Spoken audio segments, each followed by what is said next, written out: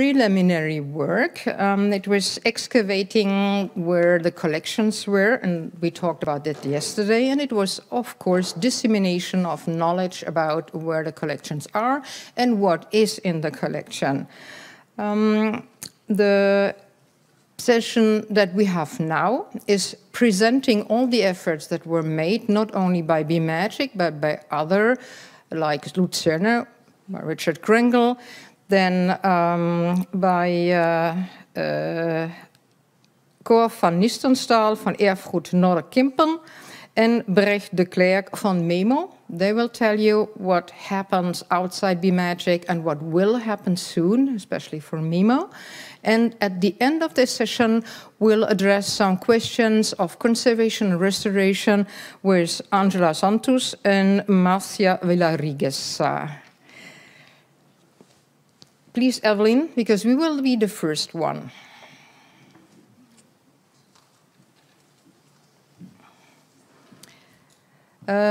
Yeah, you present yourself. Oh, yeah, okay. And then I continue. I'll present myself. Maybe as you can read in the booklet, I'm Evelien. I'm part-time postdoc on BMagic, as you heard yesterday from somebody else, but also part-time administrator and coordinator. So I arranged visits to archive collections and then telling everybody, oh, you can find this over there, this over there. So this we will present to you a little bit later. Okay. And I'm a hidden archivist. I was director of museum, senior curator, and yeah, I had I dealt a lot with conservation questions. I was project leader of a very, very expensive digitizing project before I started this digitizing project here for BMagic. So we do now our presentation, and it will be, yeah, sometimes she will talk about it, and sometimes it's me. And I start with the first slide, which you have seen already yesterday. Our first step was to map Belgian collections, as we told you yesterday. In the beginning, when Kurt, Frank, Neil and I wrote the project, we did a little inquiry in Belgium. We sent letters to about 30 institutions, and we got responses. And at the end of our inquiry, because we had to make sure that we could do it, we knew that at least we would find 95,000 slides in different collections. Today, of course, together with Evelien and others, we went to a lot of collections, let's say about 2/3 of the collections we have visited, and we know now that we have at least 200,000 slides in Belgian collections, and I wonder what will meemoo tell us, because I guess meemoo, which is a project which is only for Flanders. We did the whole country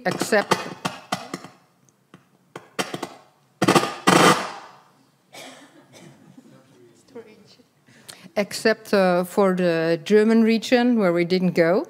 But we did Brussels, we did Flanders, and we did Wallonia. So we know that there's much more out there. We couldn't get access to everything, of course. It was just, we had only 4 years. And our idea was to make the slides accessible.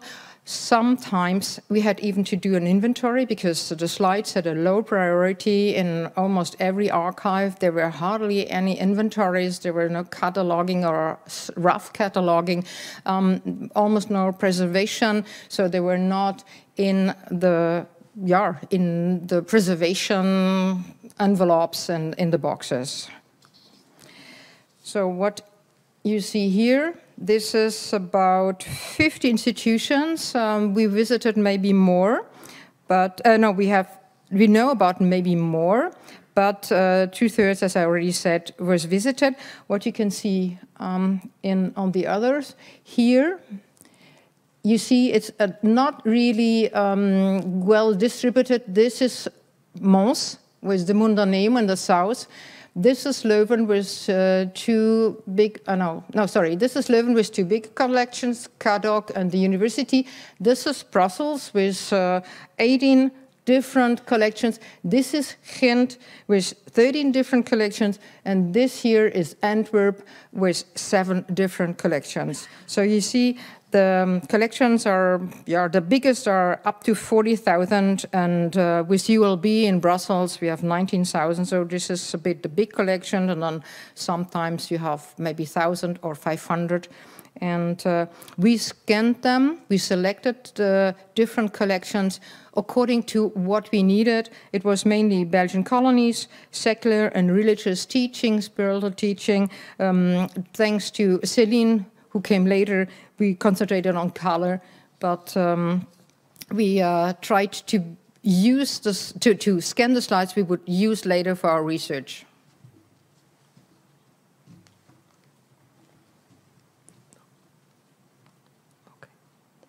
This is a very, this is a bit strange to see it like this, a glimpse of what we saw in the archives. As you can see, a lot of cardboard boxes, shoe boxes, wooden boxes, metal boxes, all kinds of different conditions in which they were stored.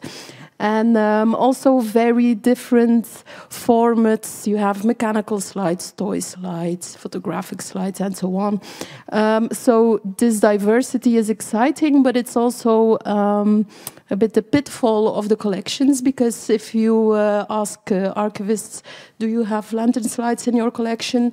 And then they look it up for you and they say, yeah, we have 3 beautiful colored slides. And then if you ask them what kind of slides are they, then they come up with the toy slides, because we say we're from Magic Lantern. So, and then you have to explain, oh, but also diapositives, these are also slides, these are projected. So this is something we learned, that you really have to explain what the medium is about, because otherwise you cannot find them. They are not inventoried most of the time, they are stored together with photonegatives. So that's something we learned, that you really need to explain what is it about, and to tell them, look in your photographic collections and go through the glass plates and so on. And then most of the time they say, okay, we find some. And then 2 weeks later they say, oh, we found another box in another corner, and a bit later another one. So it's always very, sometimes it's really dispersed in one archive or a museum.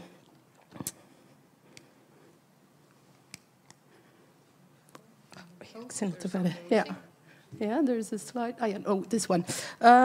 Something more about the diversity. I think if you look at in a very generalized way, you can see like there are different kinds of collections. You have like the massive collections, like, for example, the Ghent University, which is a beautiful one, because when we discovered the collection, it was still stored in the original place, so in the HICO, the art center, where they have a projection unit besides the auditorium, with the gaps still in the wall, and then you have these wooden boxes filled with thousands of lantern slides. So that was a nice discovery. So you see that the collections related to education, which can be very broad, schools, universities, but also popular education, like in Mundaneum, where public lectures were held. These are really the largest slides, with photographic slides, but also beautiful hand-colored slides, and so on. And then you have another collection, or another category, which are like more the toy slides in folk museums, like Huis van Alleen, Mas, Muka, not Muka, yeah, that's from Muka, but also Speelgoedmuseum, Mechelen, and so on. So these are large collections with mainly hand-colored slides, toy slides, older slides. And then another collection, another category are the media archaeology collections, like Cinematheek, Vrieling collection here in Antwerp. These are really like étalages demonstrating all the different kinds of possible lantern slides, lanterns, and so on. So the next slide is missing something. There was marked Belgium ? Why Belgium ? In Belgium, what is the special situation in Belgium? Belgium is not a producer country. So when you look into the archives, you normally find self-made slates, 8.5 by 10. Mostly photographic ones. Very rarely, if you find commercial slides, they are from Germany and France, mostly the children's slides, and sometimes some specimen in 8 by 8 from the from UK, but hardly ever from the United States. So the mostly self-made slates were made by talented amateurs. Sometimes less talented, because then you have slides that are flat and gray. And sometimes it's done with the help of a photographic atelier. Our old hypothesis was, before we started with the project, and it was in 2017, that Belgium is on the crossroad of different trade routes. So that meant that for us that slides would come from Germany and the east, in the north England, in the south from France. This is true for the lantern toy slides. You can find them, you can trace them back to the middle of the 19th century. But what you have normally is that there were huge congregations, or congregations that had a lot of connections with other congregations in other countries. So this was their way in getting, if they didn't it themselves, while they were on mission tours, they got slides from their sister and brother congregations. And for the universities, a lot of Belgian university professors and teachers went abroad, so they knew about the foreign producers, and they just went there or ordered them from other countries, so that they were actively bought, and they didn't wait until they came to Belgium. This is a brief overview of why do we digitize? Because we are not a conservation organization, we are a research organization. Of course, these lantern slides, they are not in the best state conserved, so it's really important that they are digitized to be sure that they stay there for another 100 years. But especially for us as researchers, it's also important that they are digitized in order to investigate them. Because if you open up a collection, you see the dark slides, you need a light box to enlight them. So if you have a digitized image, you have immediately the enlightened image. Also, with the digitized version, you can zoom in, you can go to the details. Of course, it's not the same experience as you would see them projected, but at least it's better than this standard format version. And another advantage, so the zooming in, and it's also you can work much faster. If you have to unwrap collections where every slide is wrapped in individually, it's really a hell of a job actually to go through the collection and to find out what is inside. So also in that case, it's interesting to have the digitized slides. And of course, to open up all this information, digitized images, you can put them on the databases and so on. You can work on an international level and share the images, which is also a huge advantage. But on the other hand, it's also important to keep on going to visit collections, because sometimes you find little clues. For example, on wooden boxes, you have a title, because as Sabine already mentioned, often very little context, but with these little mentioning on boxes, for example, there a wooden box from Antwerp mentions Arm Vlaanderen, and indeed, if you look at the slides, and then they indicate it's from lectures about, this was a popular topic, and so on. Sometimes handwritten notes from speakers, and so on. But of course, things get, mixed afterwards, so it's not always very authentic, let's say, but still that is also very important to look at the context of the archive. So from the next one, please. So from our own experience, what can we say about the scanning project? Very often you have to start as a researcher doing your own inventory because nothing is done. And we had to do it because we wanted to know what is in the collections to select it. Then the question, of course, do you scan all or just a selection? If it was a smaller one, let's say up to 1,500, 2,000 slides, then we decided to do it all because very often you just discover when you go through the scans what the selection criteria were. You can't see it very often at the first sight. Then, of course, don't forget to scan the documents which go with it because they are not you can't find them very often. So it's really, really, really necessary to understand how they were used, these scans. Then, best is to do them recto verso because if there are information on both sides, you should keep them. Even if this doubles your number of scans, keep all the information. And for us, it was very important to know what we can do with the slides. So when we worked with different archives, we signed a contract so that we know what we may do, and the archive has agreed to certain things and know what the purpose is of our keeping the scans in our own only for us accessible database. And of course, what is important, and this is what we should have done maybe better, see whether the archive we're working with has an infrastructure, an IT infrastructure to ingest all the gigabytes that come, and sometimes they got a bit in trouble, but we always saved it. So the first steps of the digitization process were made already before BMagic with the Million Picture project. So there was already some expertise. And then Sabine, she took the first steps for BMagic to digitize the ULB collection with special funding from ULB. And therefore she had the collaboration with Iguana, so an external scan firm who did that for her.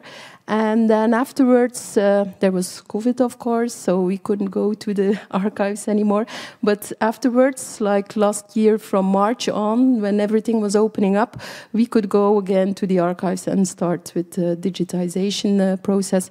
And we also had external firms for the standard format slides, but we also developed our own setup with a very good camera, and that is thanks to Bart Moens and his partner Hilke Arees, who is also in the advisory board of the meemoo project, I heard. She's has a lot of expertise in scanning heritage objects. So we had a setup with a camera, side lights, a light box underneath, and our laptop, and like this everybody from BMagic with the manual is able to make qualitative scans, which are very good. Afterwards you need some time to crop everything, so therefore we have a job student, Umaima, who is also here. So if you want more information, you can definitely ask her more information. So yeah, that's a bit how we worked. So to conclude, we worked not only with a commercial company, Iguana, we worked with a former restorer from Rotterdam, Herman Maas, because we had some slides, 800 slides that were in difficult preservation state. So he did the cleaning, because all the slides were cleaned before they were scanned. So thank you very much to Herman Maas. We have to thank K.O. Leuven, Bruno van der Meulen, merci, who scanned 5 other collections. That was Heiliggraf in Turnhout, Museum Dr. Ghislain in Ghent, Musée de la Photographie in Charleroi, Saint-Usurlin Institut Onze Lieve Vrouw in Waven. And what we still have to do is the Charles Bulls collection kept by the Municipal Archive in Brussels. In total, we will have done about, with the lab in Leuven, about 11,000 scans. 3,500 scans from ULB with Iguana and Herman Maas, and a lot of slides that were scanned by ourselves with the photographs, as Evelien just said, and we have about 20,000 scans in our slide. The result can be read thanks to a lot of articles that were published since 2018. There is a book outside, Face in a Beam of Light. There will be another book, as you heard yesterday. And I hope there will be 5 wonderful PhD theses defended in 2023. Thank you very much for your attention.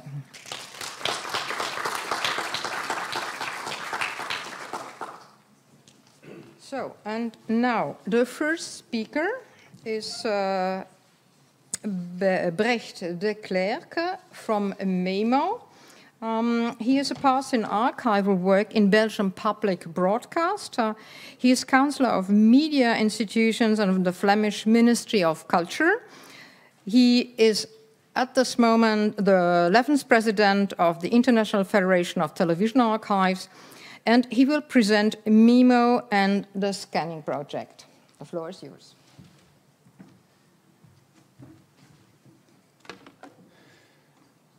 Thank you, Sabine, and thank you to the organization for having us here. I think when hearing the colleagues about their project and your scanning ambitions and what you have done already, I think what I'm going to present is very much complementary to that, in the sense that our project is very much aimed at glass slides, glass plates as a umbrella category of this kind of photography, so it connects very well to what is already being done in the B-Magic project. And in fact, quite a few of the institutions that I saw passing are also partners in our project, but then not for the lantern plates, but for their remaining quantities of glass plates in general. What I want to quickly run through with you today is, first I want to say something about GIF, because our funders require this from us. It's the European Union. We're doing this with money from taxpayers' money, so they need to be acknowledged.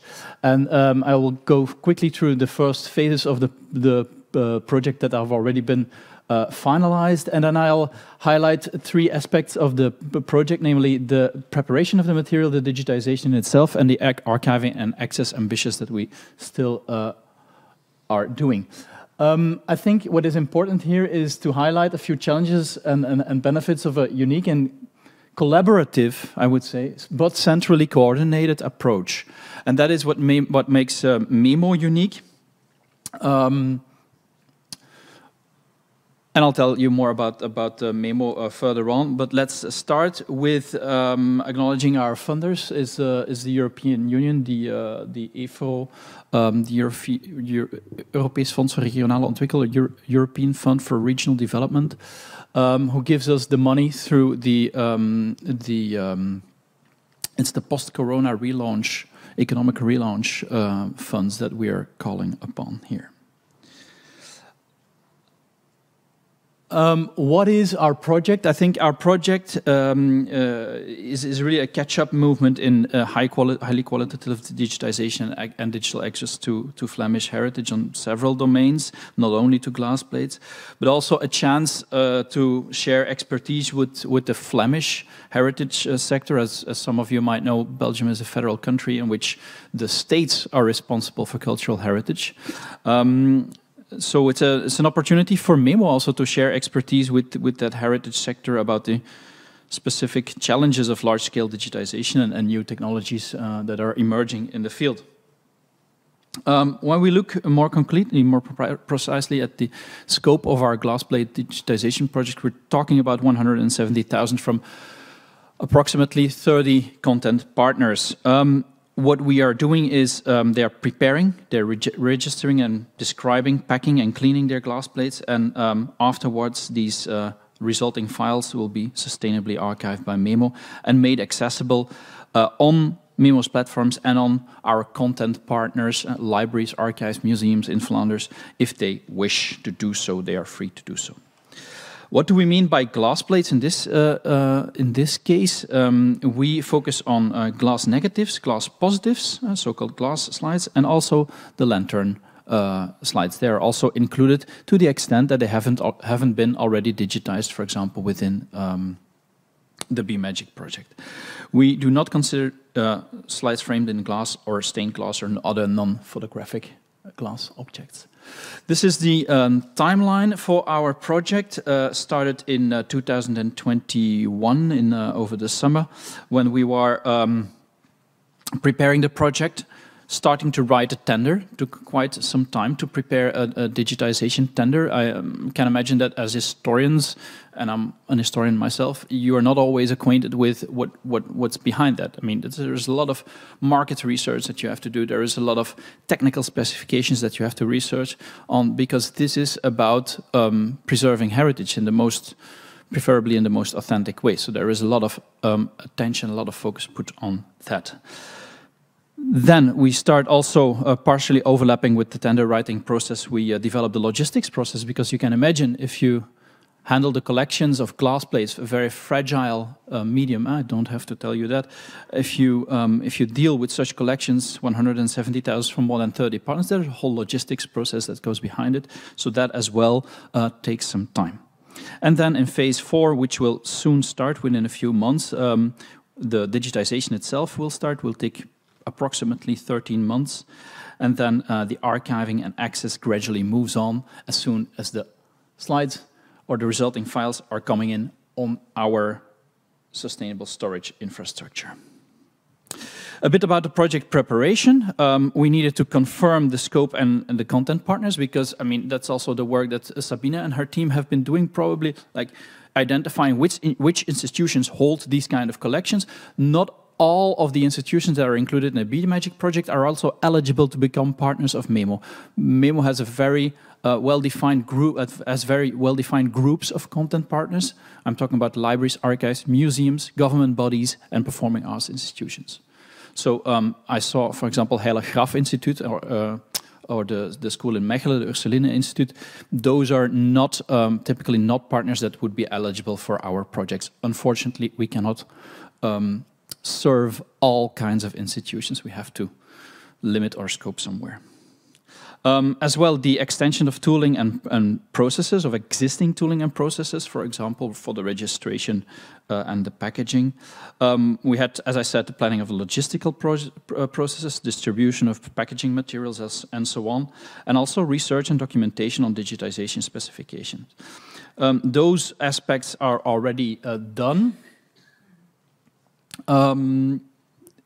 That's when we moved to phase 2 of our process.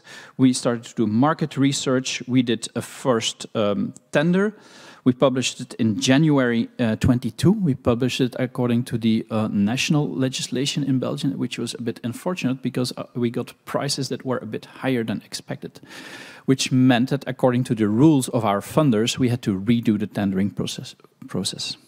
Very unfortunate, of course, because that meant 2 months of delay, and that's the reason why I cannot show you the first results of the digitization itself, and we will only start presumably in July. So this part is almost done, and then we can move to the logistics, because it might be an aspect that you as historians are not always confronted with, but this is, if you know that the situation is, as Sabine said, a lot of chaos in the archives, well, and you want to run such a project, of course you have to bring order in the chaos, and that's what we are doing through shaping the logistical process, so packaging, supplying carrier barcodes, supplying cardboard boxes for those who haven't got them yet. So this kind of work is done on a daily basis in 30 cultural heritage institutions, or cultural heritage managing institutions in Flanders. We're talking about several hundreds of thousands of barcodes, for example. Can you imagine? Also, we had to register technical characteristics. We have developed manuals for the archivists on how to register their glass plates, because we asked them to register, for example, the format version, the size, the preservation problems that they are encountering. Each of these is being registered as we speak for each and every glass plate. for each and every glass pieces of these 170,000. If there is a label present on them, whether it's color or black and white or tinted or toned or whatever kind of coloring process. So all these kind of aspects have to be covered before we can even start registering. Not going to say too much about this, but also content-wise, we need a bit of description. So we are noting, or we're asking the archivists to note something about the title or the content, about the collection or the provenance, the producer, photographer, if known, the place where the picture was taken, and the age approximately. It's rather exceptional that we ask this from our content partners in this phase, because meemoo, as you might know, we have been running a massive audiovisual digitization project, and there we explicitly required our partners not to describe the content, because the impact on the digitization process itself is rather limited, and the time that it takes to start describing audiovisual content can be very long, and that would actually hamper the timelines of our projects. Here we have a bit more time, and the need for content-wise description is a bit higher. So here we give them the opportunity to also describe, although the major work of description will have to be done at a later stage. I heard the Mechelen Toy Museum being mentioned. That's one of our partners. It's actually, as far as I know, the only one that actually has included lantern plates in our project. So these are a few examples of these, featuring some nice examples or not so nice examples of damage, of course. I just want to highlight a few challenges here in the preparation. In the preparation phase, which was, of course, as Sabine also mentioned, the differences in packaging, the differences in conservation and registration practice. So meemoo offers different ways to deliver these registration data to us. We can import them on our systems as well. Fragmented material technical knowledge. Same as I can only confirm what Sabine said there. We are organizing here at the Photo Museum in Antwerp a workshop in a few weeks where archivists from all over Flanders come together to recognize damage on glass plates. We provide also an extensive manual, as we said, and also the workload. I mean, this is a challenge. These are large volumes to be packed and registered, as you can imagine, and meemoo provides additional full-time registrars who actually travel in Belgium. So we're talking 2 full-time equivalents who are traveling around in Belgium and actually help our content partners to register.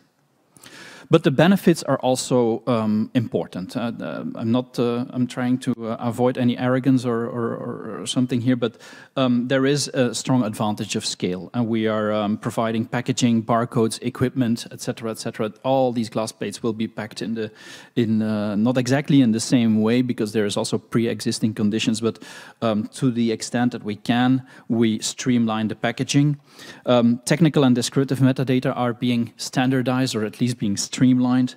We are sharing our expertise, as I said, so all this kind of expertise can also be reused by these archives in the future for their own ambitions and their own projects.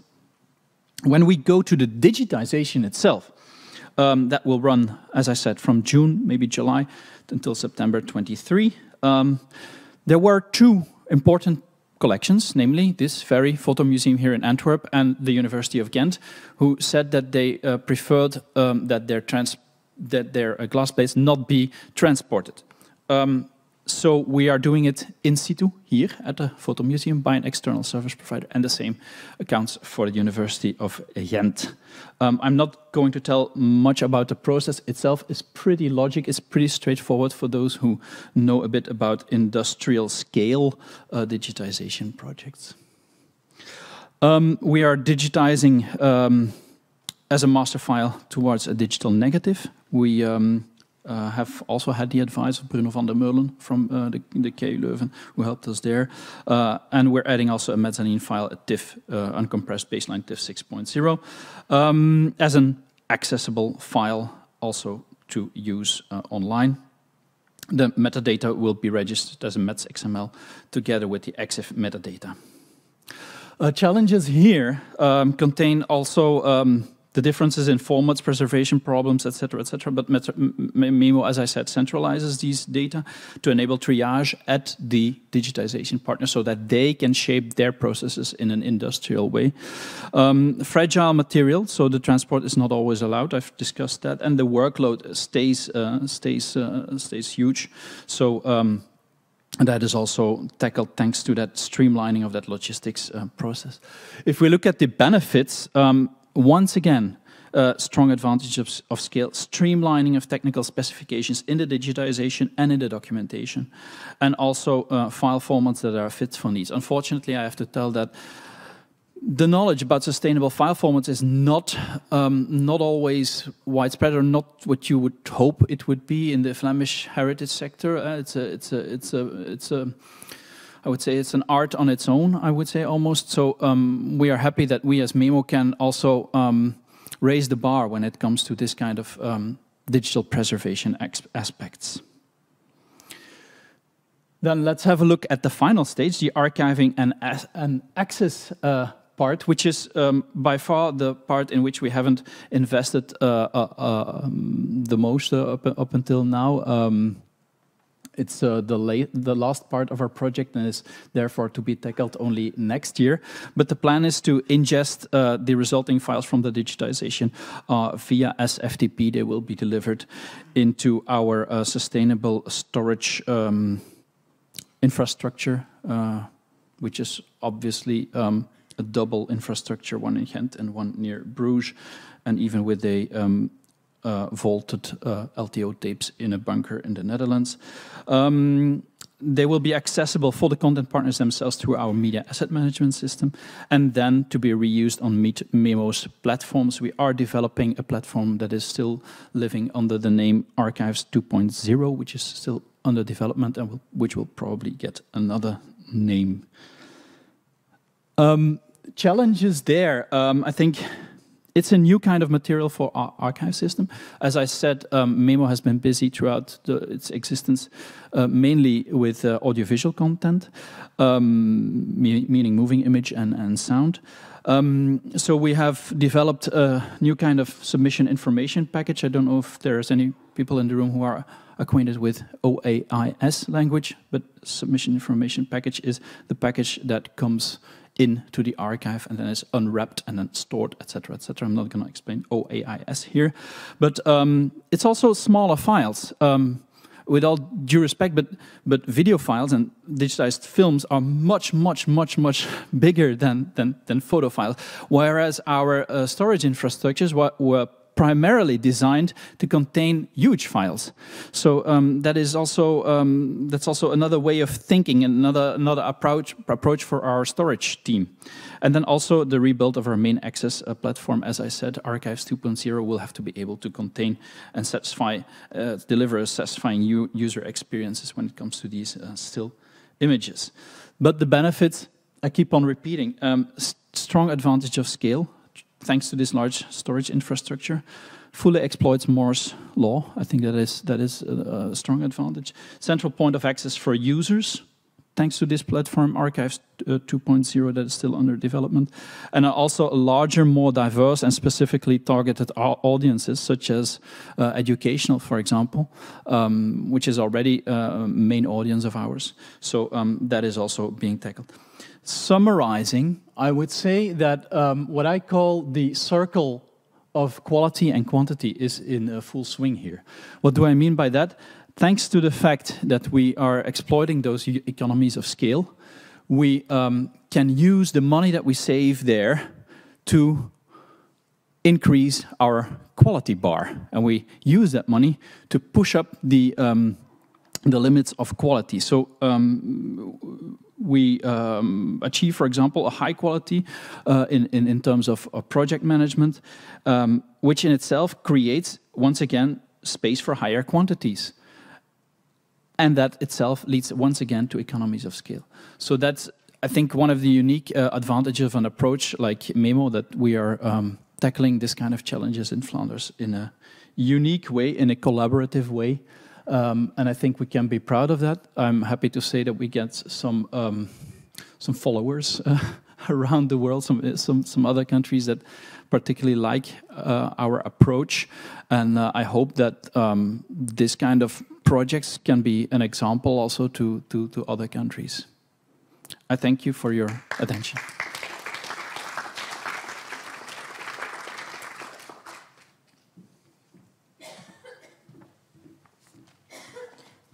Thank you very much, Brecht, for your very inspiring talk and insights on the meemoo project. And then I'm very delighted to present you the next speaker, Cor Vanistendael.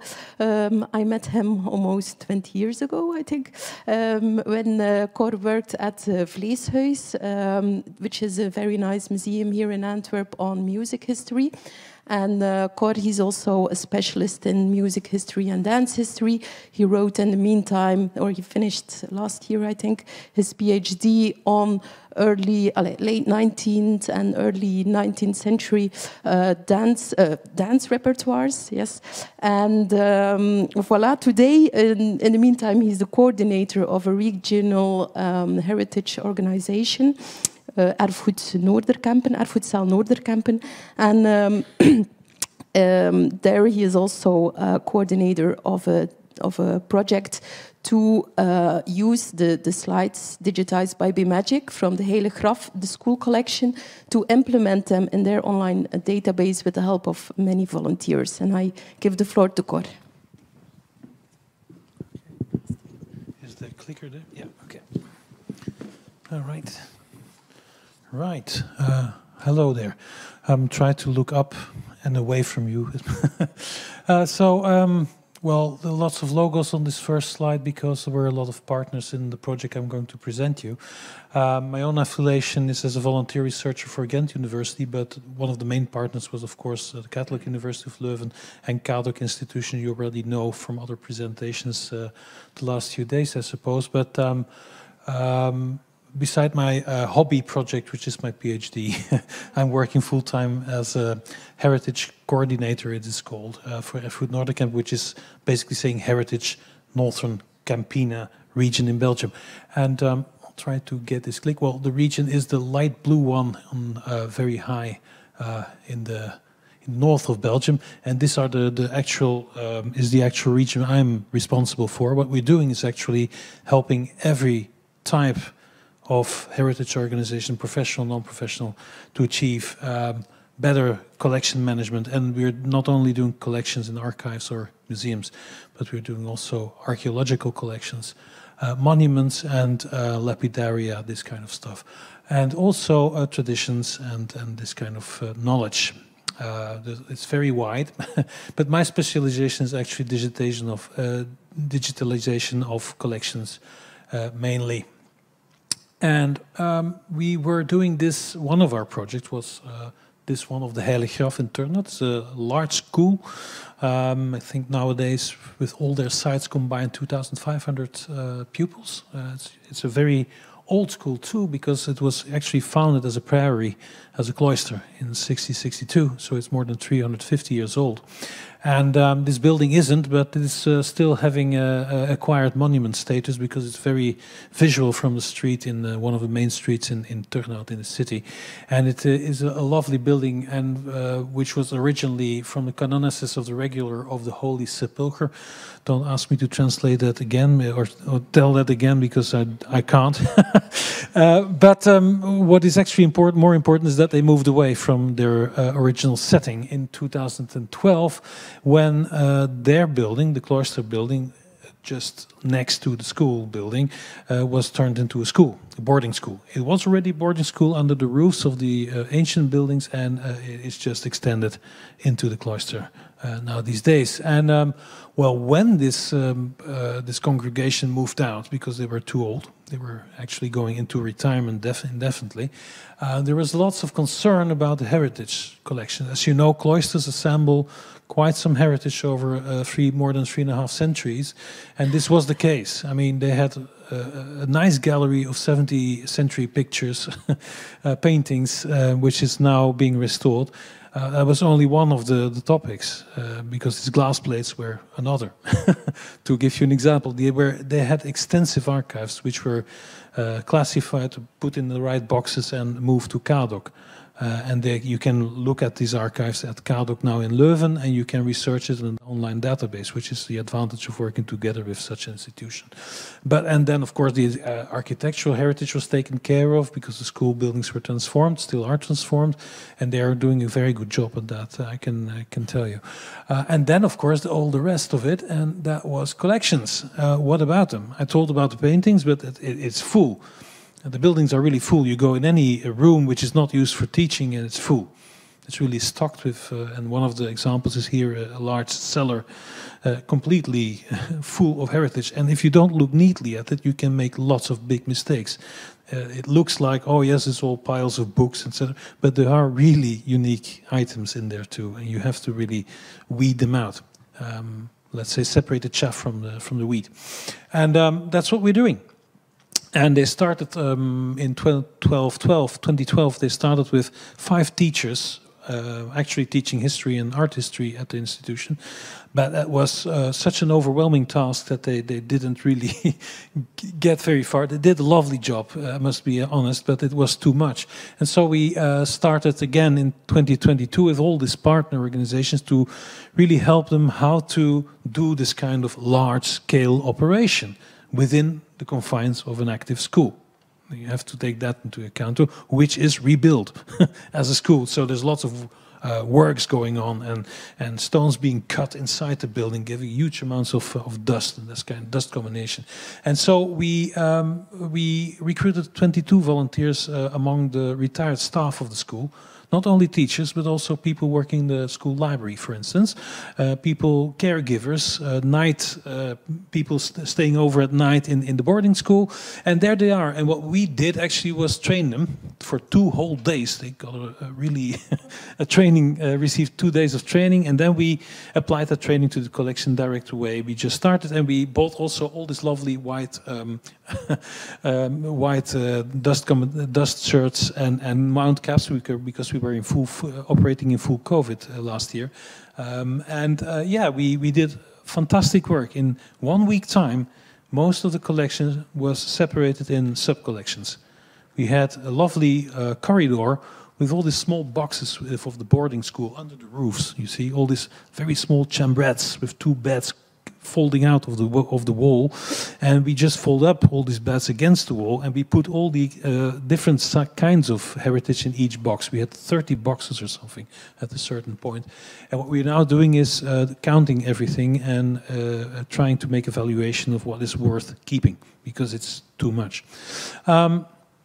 And so we focused on conservation and accessibility, that's right. And of course, everything is supervised and coached by this professional organization. But the real work, the dirty work, is done by the volunteers. I can tell you, we are in there too with our volunteers. And I myself, the first days, you have to show them. So you will have to put on such a white sheet as well and work hard and make your hands dirty.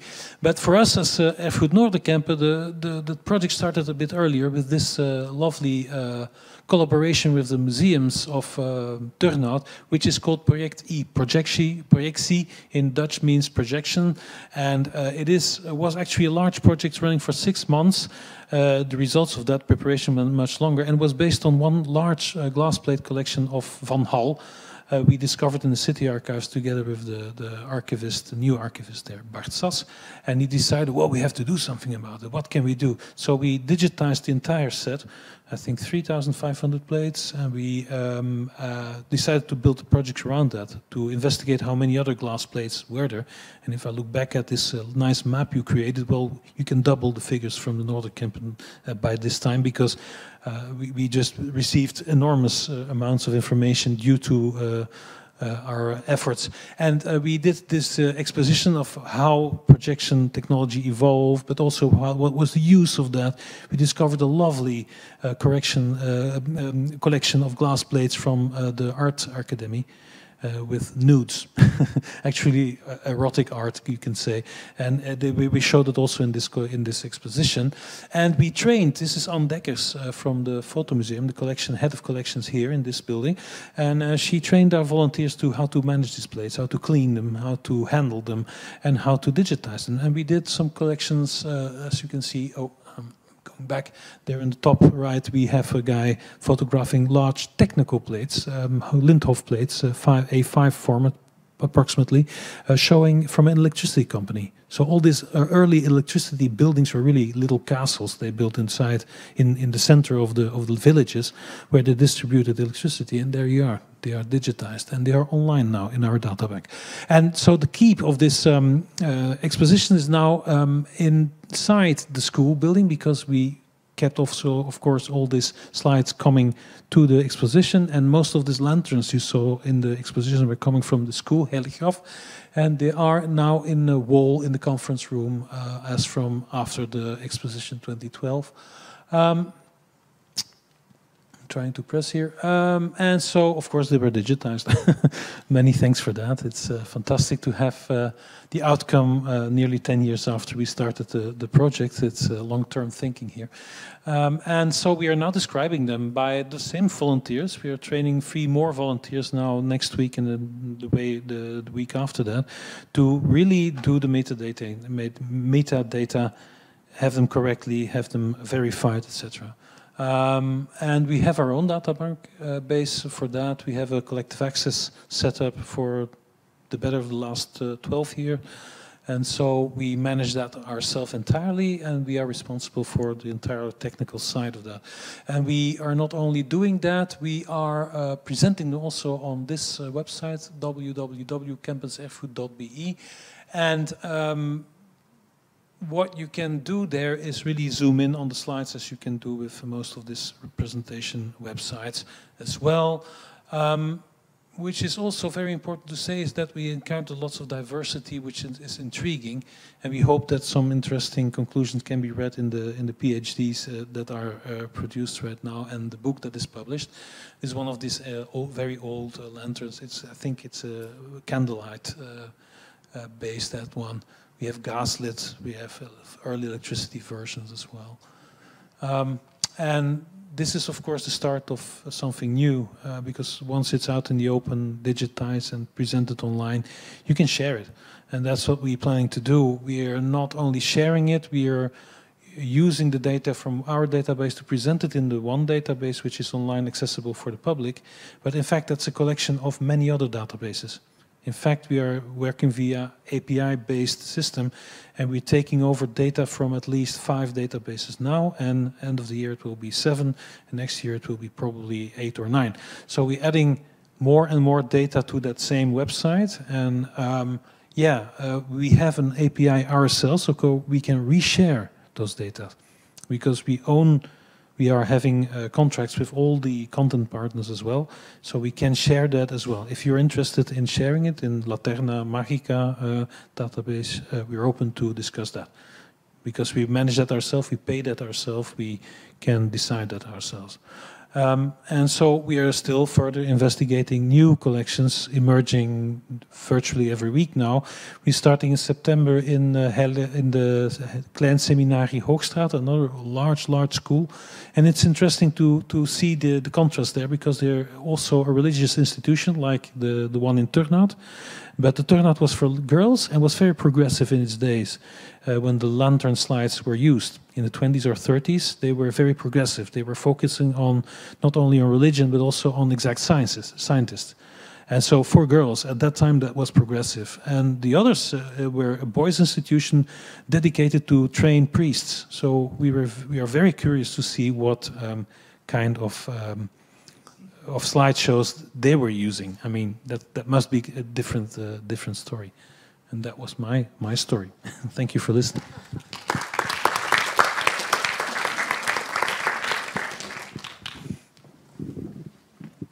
Thank you so much, Cor. I know you can keep on talking with us, but we can do it after the session. And now I want to invite Richard. I think Richard is very well known for the most of you. But for those who don't know Richard is, let's say, an expert for many years already in the Magic Lantern, wrote several publications, co-edited books, but he's also the treasurer and the secretary of the Magic Lantern Society, sorry. And what else to say? Yeah, of course, the Lucerna database, it's your little baby, I would say. And today we are collaborating, BMagic and Richard, to implement also many of our digitized slides in Lucerna. I give the word to Richard. Okay, thank you.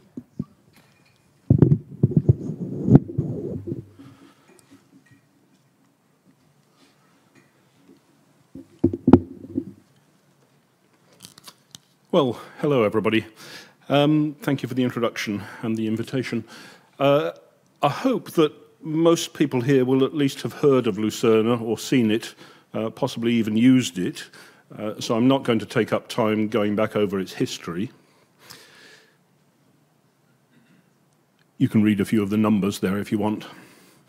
When I first discovered lantern slides as a research area, the fundamental problem was how to find enough material to work on. That was 30 years ago. Now the problem is how to deal with the massive amount of material we have to work on. There's no absolute need to try to approach this through data gathering and analysis.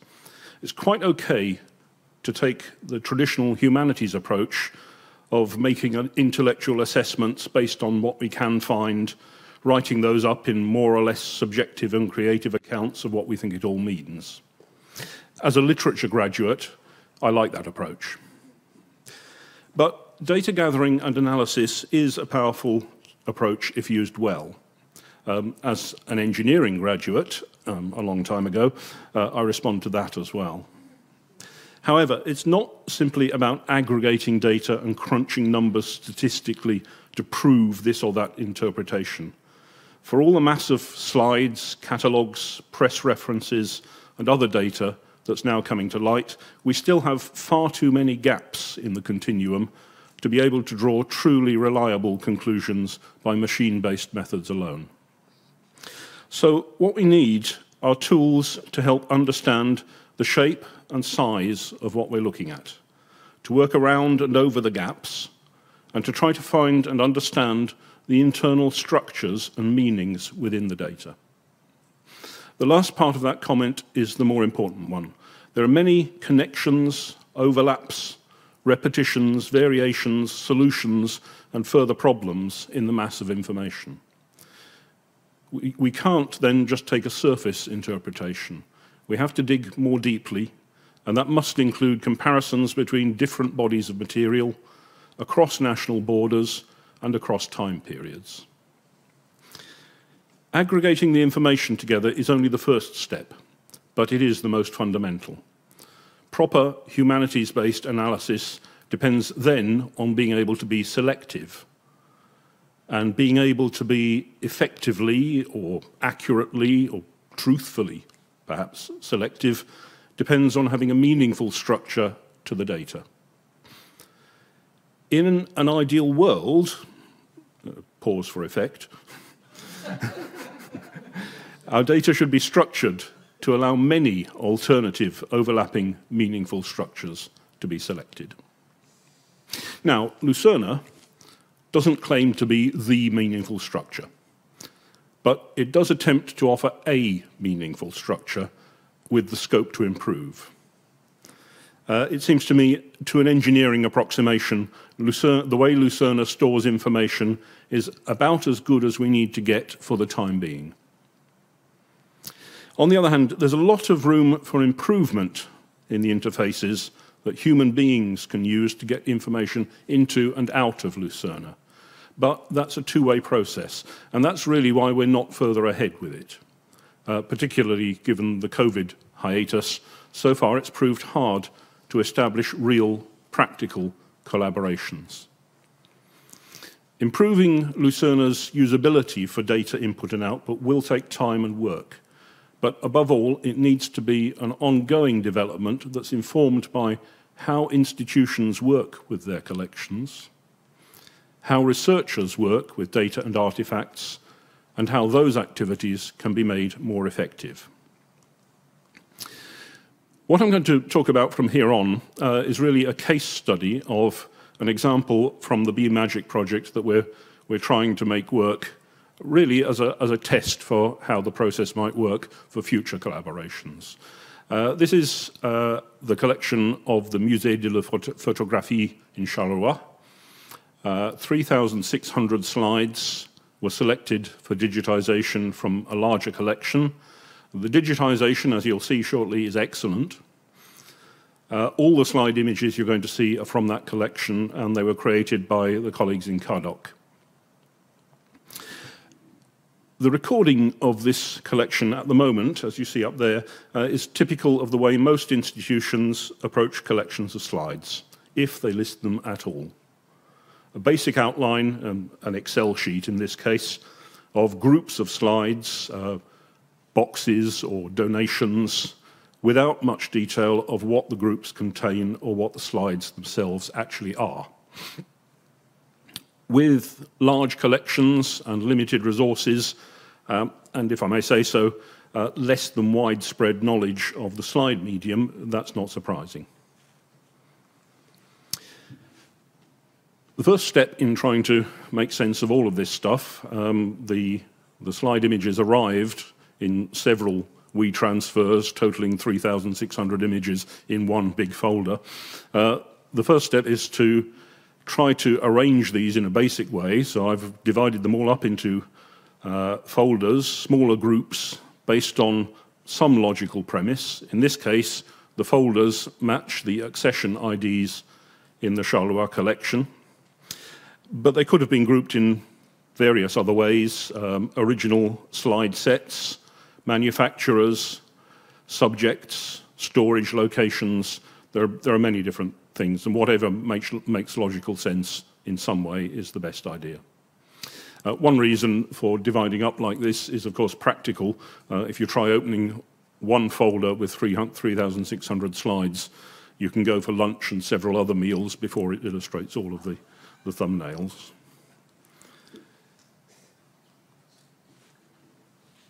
Within the folders, in the accession groups, the images had already been given individual serial numbers, as you can see, as their file names. In this case, though, those reflect the order in which they were photographed, rather than individual accession numbers within the collection. So that's a question really to be resolved with the institution. How do they want to identify their slides? Can we do it in Lucerna and pass it back to them? Something like that.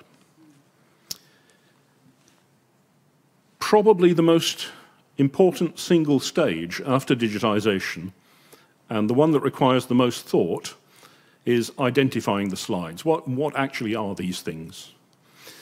It depends a lot on the level of description that we're prepared to settle for, and there's no definitive standard. If it's good enough to record something as lantern slide, or maybe lantern slide showing women in historical costume, say for taking a collection inventory, that's fine. But for more detailed contextualization that enables more thorough research, which is really what Lucerna is supposed to enable, we need to know more. Who made it? When? Why? How was it used? Where did the images come from? You can write your own list. In this example, we're quite lucky. There are labels on the slides with a recognized name, Elie Mazot of Paris. In this case, I would say Mazot is actually the maker of the slides, though labels very often identify retailers rather than makers. And even more lucky, we have several slide catalogues published by Mazot, and some have been digitized. In this case, it was during the Million Pictures project, thanks to the initiative of Sarah Delman and other colleagues. So, it still takes time and work, because even searchable catalogues don't always reveal their contents very quickly. We can find the relevant It's up there. The relevant published set for those costume slides that I just showed you, and assign some metadata to them as a result. It gets easier with practice and knowledge, so less time, less work. So one critical factor here in identifying slides is having experienced personnel, or at least personnel who are interested enough in the subject to become experienced. So a Lucerna record can be created for this set if it doesn't already have one. In this case, it didn't have one, so I've created one based on the record in the Mazo catalogue. In many cases, so far mainly British commercial slides, catalogue-based records for the slide sets have already been entered in the Lucerna database, which makes recording the existence of these slides in this collection much more straightforward. Lucerna records metadata at the level of a slide set. It can also list the slides within the set.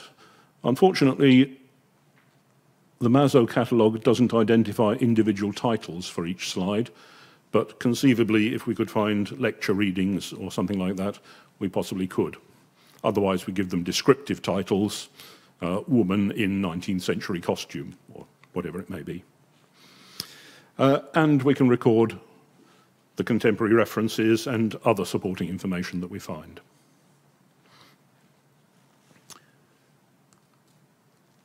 Something else to look at. Again, with a bit of time and experience and the sort of lateral thinking that's needed for any kind of successful research, Lucerna can often help to identify slides found in collections. Here, the slide from Charleroi helpfully carries a set title at the top and a slide title at the bottom. It's not always obvious which is which, and many slides don't carry either of those, but I was able to use those for searching in Lucerna, and it turns out we already have another example of the same slide. So I can identify the Charleroi slide against an existing Lucerna ID number. Fine. Actually, it's more complicated than that. Possibly, I think this is the same image, but used in different set contexts, in which case we need to decide whether these are examples of the same published item or different published items. Here I suspect the latter, but I don't really have time to debate that just now. It's an image by G.W. Wilson of Aberdeen, but in the Charleroi example, I think it's reused in a different set by the Wesleyan Methodist Sunday School Union of London.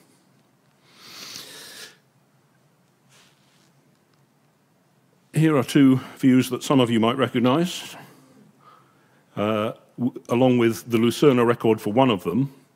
In this case, we don't yet have a reference image in Lucerna, but we will do. The identification is easy enough, though, based on the slide set title, slide numbers, and a maker's trademark. Though the latter is only useful, again, given some researcher knowledge that that's the trademark of York & Son of London. Moving along. Two more of the Charleroi slides. These are from around 150 of these fine images, really fine collection, by Ganz of Zurich. The point of including these is twofold. They don't yet have records in Lucerna, and we don't yet know of any catalogues or other records of Ganz's slide manufacture. Secondly, they do have numbers, there and there, but they appear to be from two separate sets, Schweiz and Frankreich. So were those produced as two separate commercial entities, or as a single large set, or as a list from which individual slides could be selected by a purchaser? We don't know yet, but it does make a difference to how we create records in Lucerna and how we identify and describe things like this. I just love that mountaintop, whatever it is. I really don't want to go to a dance party in there.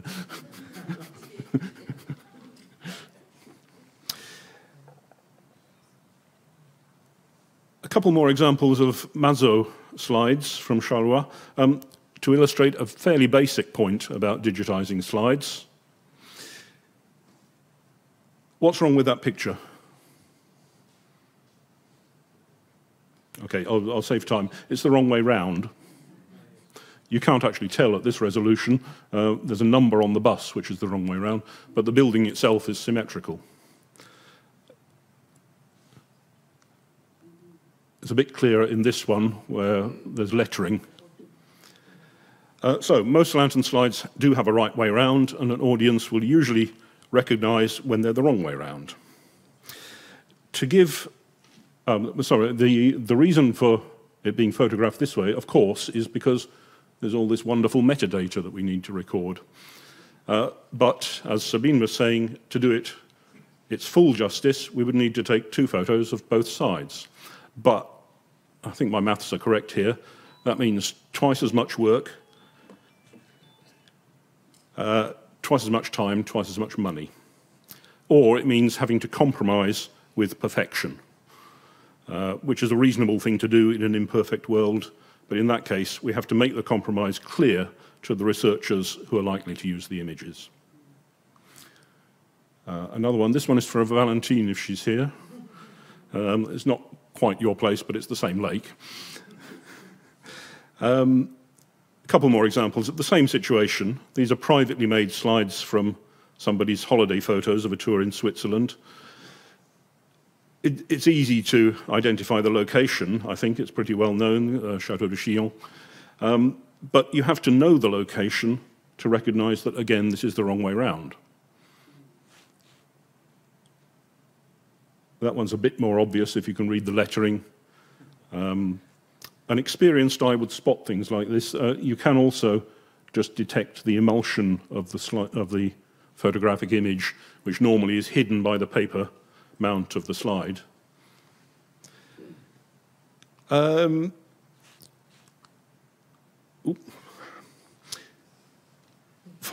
quick random observations on problems that this raises. Good results take work. Work takes time and people. Those take money. 2, meaningful structures for data, especially interchangeable ones, imply some degree of standardization or at least agreement between multiple interests. 3, creating data resources tends not to be fundable by research-focused sources. And those funding sources and institutions are less interested in breaking new ground than in continuing existing debates and generating public or political impact. You know all this. 4, it's changing, but as a generalization, there aren't enough people who understand both the nuances of the lantern field and its artifacts and the nuances of digital approaches to gathering, storing, analyzing information. And 5, related risk, people outside digital humanities sometimes take the view that A, IT is really easy and just happens magically without any great input of work or thought, and or B, listing data in a spreadsheet of your own design on your own computer is all you need to do. I could go on and on all night, but it's probably better if I stop my rant there. I'll be very happy to expand further or take questions at the end. Thank you very much.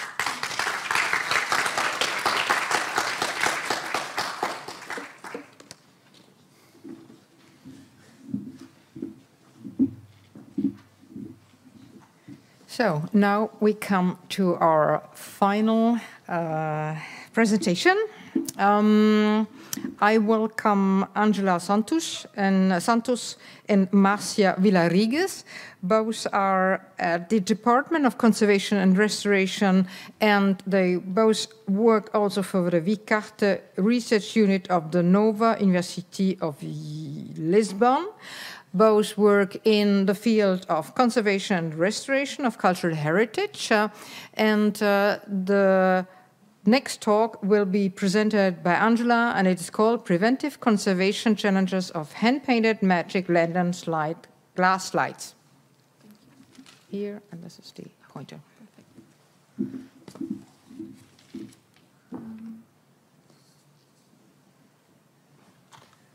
So, good afternoon, and thank you for the introduction and for having me here. So I will talk about the preventive conservation challenges of hand-painted slides. That is part of the work I've been developing during my PhD with Vanistendael and Márcia Vilarigues. And this investigation will also continue with the project Mágica that I will introduce to you at the end. Just to briefly introduce ourselves, we discovered and fell in love with this fascinating world not so long ago. We are conservation scientists with different backgrounds and experience in glass and painting. And so when we started this investigation, we thought that the best way we could contribute was by studying these slides in terms of their materiality. So as we know, the slides have different production techniques that evolve throughout time with hand painting, printing, and photography, and these have different conservation needs. In terms of hand-painted glass slides, we know that these pose significant conservation challenges, and we didn't find any guidelines in terms of conservation. These have been exposed to extreme conditions of temperature and light, and that is the main reason why they have such problems. Given our fields of study, we decided to focus on these slides by shedding light on their conservation problems, characterizing their painting materials and techniques, and the glass used as support. So we could increase our knowledge in terms of conservation to propose the first preventive conservations for these type of slides. So when we talk about conservation, we consider all measures and actions aimed at safeguarding cultural heritage while ensuring its accessibility to present and future generations. And conservation embraces preventive conservation, interventive conservation, and restoration. So as starting point, we focus on the first preventive conservation guidelines. And this consists of indirect actions that minimize and prevent future deterioration or losses. So they do not interfere directly with materials nor change their aspects, and involve registration, storage, security, environmental conditions, some of the things that we have been talking in previous presentations. And preventive conservation is recognized as the most effective mean of promoting long-term preservation, and it always considers the influence of these 10 deterioration agents. To complement general guidelines for heritage collections with recommendations specific for this type of slides, we accessed 3 collections, Portuguese collections, focusing on the hand-painted and painted with printed outlines from 18th and 19th century produced in other European countries. To develop these guidelines, we consider 3 main aspects. Technical studies that included a review of historical documents about materials and techniques used to produce these slides. Since we were the first to study their materials systematically, it was essential to understand what could we expect. The chemical characterization of the slides to identify the materials applied and degradation problems, and assessment of the state of preservation of the slides from the Portuguese collections. There was also a questionnaire to other collections of slides that gave us a brief insight into current conservation procedures undertaken, and understand what were their needs, and so we could emphasize the aspects that needed more improvements. And also, of course, a literature review on conservation parameters, so we could understand what were the best ways to, given the different susceptibilities of the different materials that we have. Within the technical studies, we looked into 18th and 19th century literature that explained the process of production and the materials used, from the glass support to the painting materials and the techniques. For example, in terms of glass support chosen, we verified that it was extremely important for them to select good quality glass that was really thin, and some authors even mentioned specific glass techniques and compositions, and these informations, along with the analysis, can help us attribute the glass to a specific time and place of production. In terms of painting materials and techniques, we know that oils and watercolors were applied along with varnishes, and the number of colors was quite restricted due to the importance of transparency. Their technique descriptions allow us to understand the painting processes and also to imagine a possible stratigraphy where varnishes play different roles. This knowledge helped us develop a multi-analytical methodology that we applied to around 50 slides, revealing a correlation between historical literature and the slides itself. With X-ray fluorescence, we detect elements present in the glass, and with this, we can understand the glass composition and find groups. Also narrow down dates and places of production of some slides with this information. And in some cases, we can also identify the production technique and complement it with the chemical composition, which help us in attributions.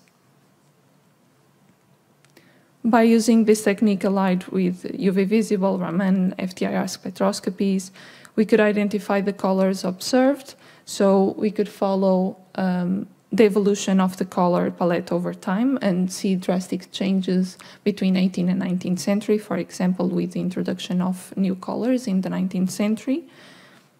Find differences between slides manufacturers and countries, and in terms of conservation, we can also find light-sensitive colorants such as organic yellows and reds, and deterioration products already in the resinous binders. Finally, with optical microscopy, we could understand painting techniques through the morphology and also observe color alterations, as in this slide, the bottom was in contact with the glass, so it is in better conditions than the top.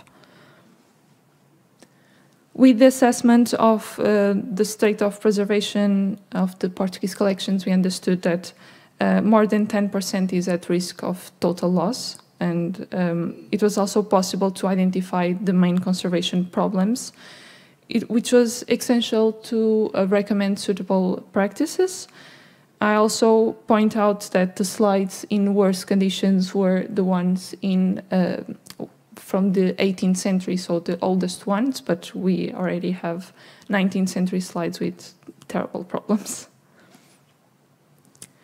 The online questionnaire gave us a brief insight into the care practice applied to 20 institutions and collections, and in terms of their context, the number of slides varied significantly, and although 17th century slides are relatively rare, a lot of those collections have 18th century slides, and we know that these oldest are the ones we are more worried about.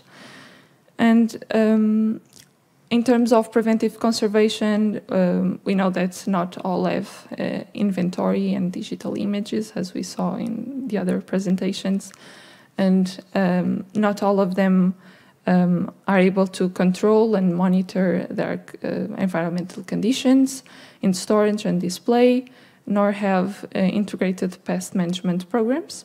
11 institutions hold reenactment shows, and 7 of them use original slides.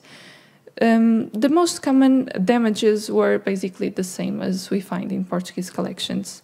It was also interesting to have the feedback of caretakers from for institutions that explicitly expressed their concern about these collections due to the lack of personnel, dedicated time and knowledge about magic lantern slide conservation.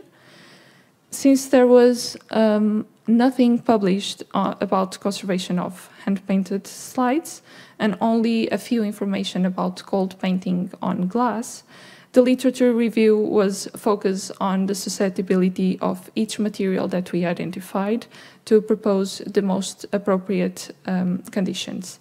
For example, the detection of light-sensitive materials, of course, influenced the light guidelines.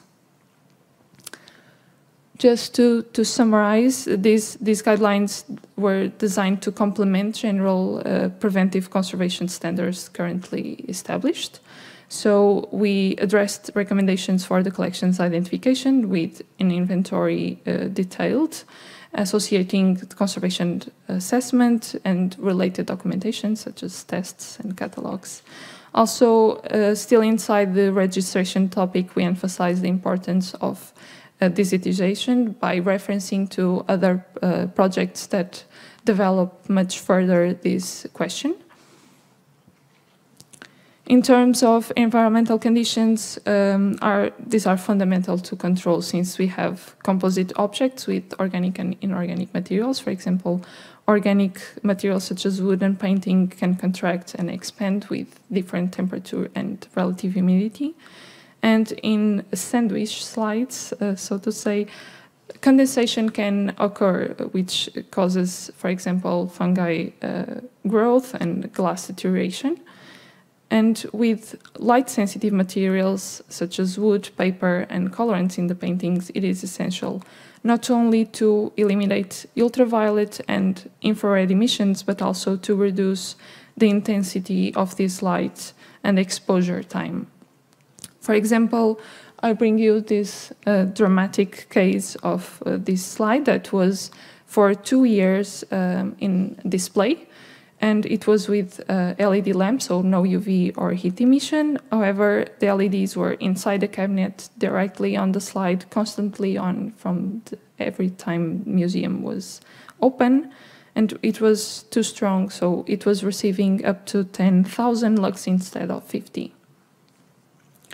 We also want to keep away fine particles, so regular cleaning of the collections is essential. For example, dust is abrasive, attracts moisture, and promotes deterioration. Also, organic components serve as food for pests. So integrated pest management plans and regular monitoring are vital to detect if we have insects feeding on our collection's wood. In terms of storage and display, it is important to have only neutral pH materials in contact with the slides and not have any material touching the painting. Also, the boxes and display cases should always allow ventilation to reduce the risk of condensation, mainly because of the glass. And finally, the vertical position should be avoided every time possible to reduce the risk of degraded paint falling from the glass with vibrations.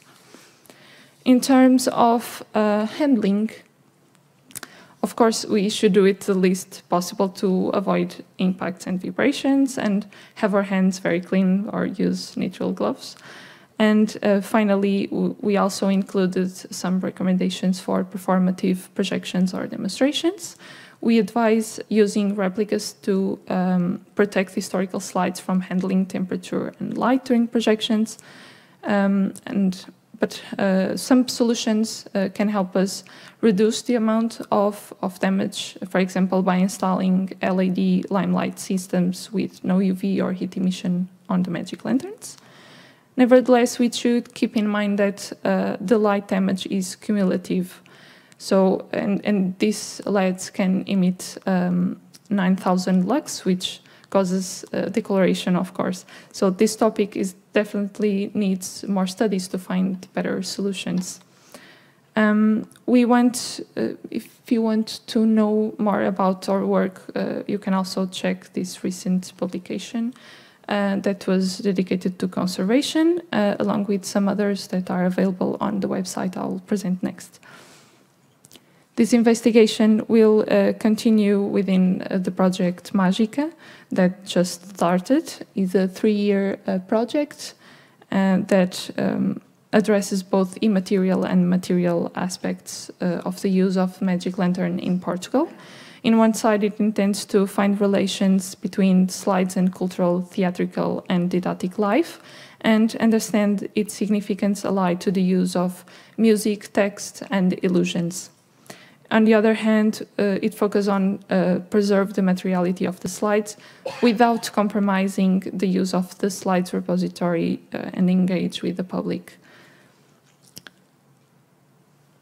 By assessing several slide collections from Portugal and repositories of musical theater pieces, we want to renew the historiographic discourse and encourage reflection on the fruition for contemporary audiences.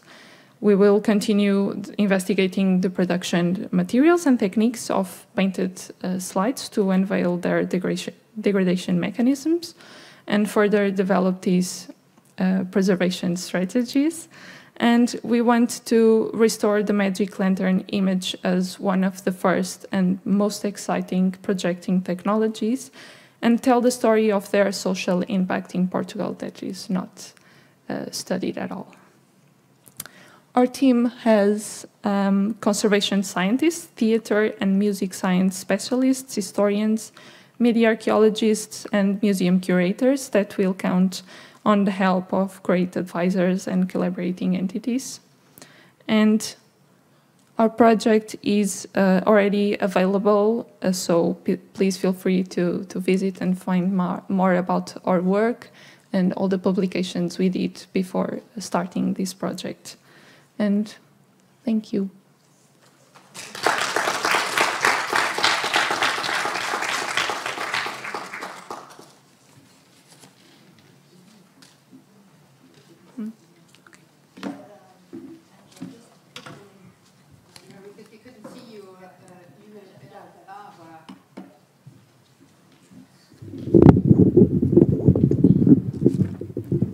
Thank you so much, everybody, all the speakers, but also the audience, because we are running out of time, I'm afraid. But I hope you still have a few minutes left for a question.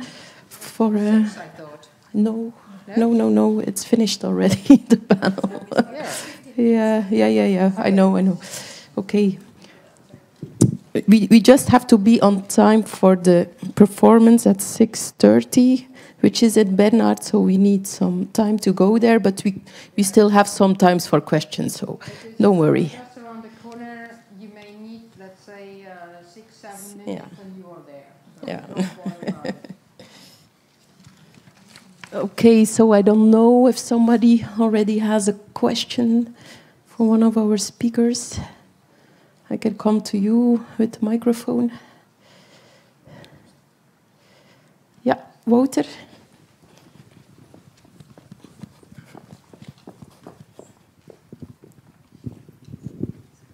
Thank you.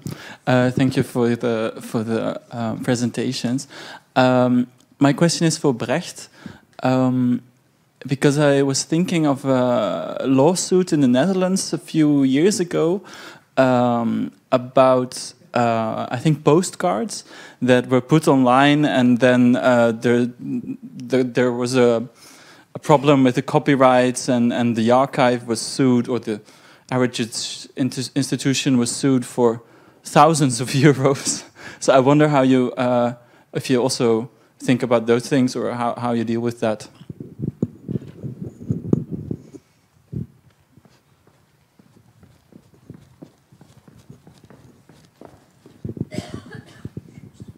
Thank you for bringing the mic. It gives me 10 seconds to think about that. Yeah, well, good question indeed. It's a very particular case what you mentioned there, because I mean there are circumstances and in that particular lawsuit that maybe I wouldn't have taken, but let's say that when it comes to the public access to this kind of collections, we have a few copyright experts in our team. So that's one thing that is very advantageous in this case, which have developed methods to create risk estimations, because that's what you're talking about when you're talking copyrights. It's all about risk estimations. I mean. And furthermore, the decision whether something can be disclosed upon meemo's own platforms is always in the hands of the content partners themselves. It's not us who will decide whether we are allowed to put it online, yes or no. It's the content partners. So if they see any copyright risk, they can already block us from presenting it on our platforms. And for what they do on their own platforms, they are responsible themselves, of course. We haven't particularly done any research into copyright matters when it comes to lantern plates or glass plates in general, in particular. But I think it's an interesting subject that we'll have to tackle in the following months in order to prepare for our access phase. Thank you. There was another question. Yes. Yeah. I just have kind of a quick comment / question. So, but I also wanted to acknowledge, I started starting my research a little bit later than Lucerna began, and I doubt I could have finished my PhD without the resource. And it was about a decade ago that I was finally able to go up to Richard and say, hi, thank you so much. I love your work, blah, blah. It's just incredible. And I also think that, in the talk, I think that a manifesto needs to kind of be written. And, don't use machine-based methods to support a theory should be like the top item. Because, even Sherlock Holmes said it's a capital mistake to let data, twist it to a theory. You have to start with the object first. And so, anybody making a database of this kind of stuff needs to kind of create it so that it can allow for a synchronic and diachronic study, and also the possibility for individual insights, and original insights, but only if you look at the object first and let it lead you to that. So I just want to say that. But also, I have a artisanal digitization project that those who were at a Million Pictures know about. And so I was able to do everything at the highest resolution and transparent and reflective scans and marry them in Photoshop and get all the information. Everybody knows that. But as I try to want to put it up on the web, I'm wondering if, given that there are some disturbing images and stuff, if any of you guys want to speak to kind of language that you might use, with regard to that. Somebody who wants to... Thanks, Artemis. I love your work too.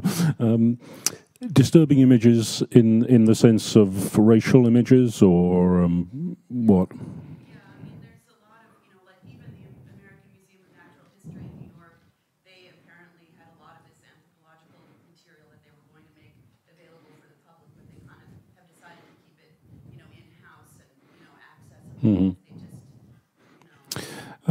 So far as, well, if I can speak for Lucerna, so far as we have a policy, it's that we publish, but with a disclaimer. It's not exactly a pre-warning that you are about to see potentially disturbing content, although in some cases you get the warning when you get the list of things which you then click to see the actual image, and that's possibly the solution that I would favour. It's a very difficult one.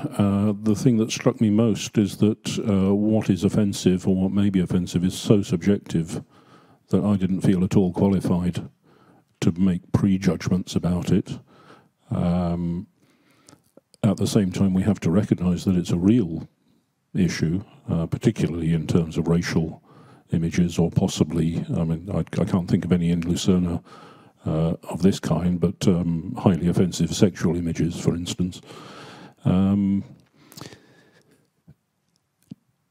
To a certain extent, we've taken a stand and we're waiting for somebody to complain. I'm aware that's not a very viable long-term strategy, but it's the best practical thing we could do. We've got material, we republish it, we're prepared to put a warning on it or disclaim any support for it, and want to see what happens next, really. I'm sure someone else can comment better on that than I.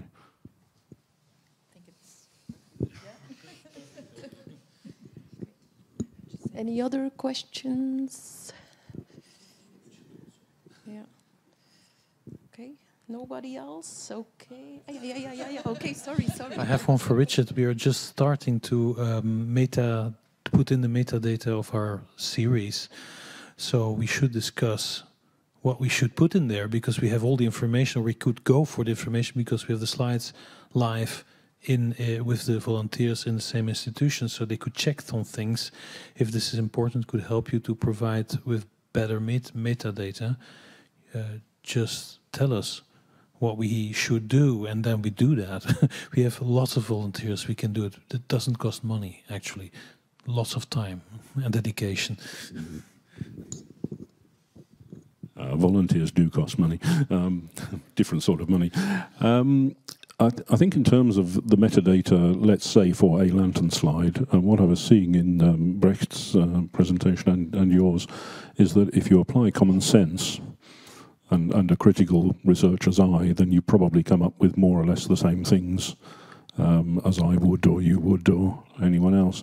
I'm very, very happy to correspond with you or anybody else about what standard Lucerna does things to. I'm not going to claim it is the best standard. It's a working approximation, and it's open for debate or improvement. But actually, when you're describing a lantern slide, title, size, materials, other format aspects, then if you get into keywording the content, the image content is a whole other thesis subject. But just the physical description of the thing is reasonably straightforward, I think, and it's more a case of what you actually call things, and the way you divide the information down. So, for example, do you put the various dimensions in separate data fields, or one narrative data field that could be different for every researcher who puts it in? It's about data control, but people like us know how to do that.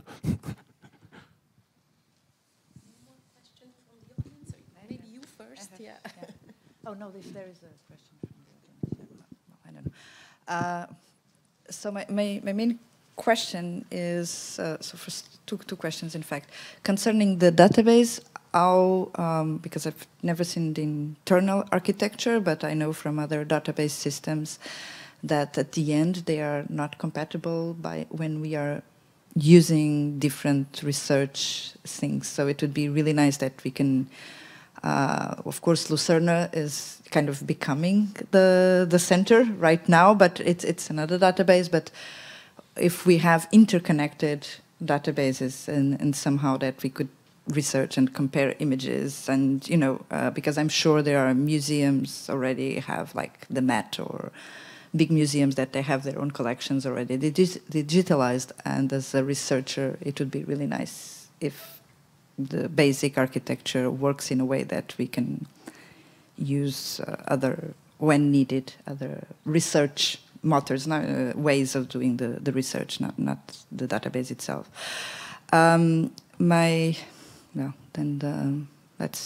Probably forgot the second one. So it's well, yes. Well, if you have this kind of databases integrating data from others, you always have to do the research on how you do that.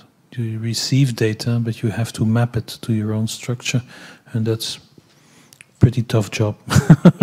It's not nice to do. It's a really dirty work. You have to test that. You have to see what it gives and then test again. And only when you're really satisfied with the result, you should do it. But it's a longer work mostly than you think. And the biggest problem is often that the quality of the data you receive is not to scratch. I mean, people are people making mistake, are seeing the things differently over time. So they start in one way to note down things, and after 1,000 pieces, they come to another version of that. But if you export data, you get confronted with that difference. And that's what we see all the time, but that's the dirty job of database integration. We are used to do that. One more last question from the audience, last one. Yeah, hello, thank you very much for the presentation. I guess I wanted to ask about the aspect of volunteers, whether you're going to have your databases open so that people can, in fact, add information, tag, all that kind of stuff, add corrections. I work for the National Library. We have Trove, which is a massive digital database. And, of course, if there weren't the digital volunteers who have been able to correct the OCR, lots of people would never find what they need to know in those digitised newspapers and journals and so on, because they don't make a lot of sense. You know, people who are specialists are able to correct the OCR. They're also able to add information, you know, like it's a fairly open database. You can... the library will work with people to design an API so that they can actually harvest information from other collections. And I think it's really important to keep the data open and to work with others so that you can expand databases and create structures where you can map other collections. And, you know, I think that becomes more and more possible. So, yeah, I wanted to know if with all your projects, you're intending for that to be able to happen. Somebody who wants to comment? Yeah, I can obviously only agree, but I want to add this aspect that you're mentioning now, user-generated metadata. It's one of my own areas of research that we have to look, that's my opinion, at how different strategies to create metadata can reinforce each other. We have the traditional manually created metadata. We have the very promising technologies of image recognition and the like. And we have user-generated metadata. And we have also, and that is also a domain in which I think we should be more active, maybe not so applicable onto lantern plates and this kind of stuff, but if we as archivists can convince photographers to create proper metadata from the beginning of the production process, we can harvest them and bring them into the heritage collections from the beginning. And those 4 big categories of metadata creation should, in my opinion, reinforce each other. And I think it's up to the audiovisual archivist in general to know the strengths and weaknesses of these technologies, these approaches, and combine them into the best possible results for the purposes that they would like to serve.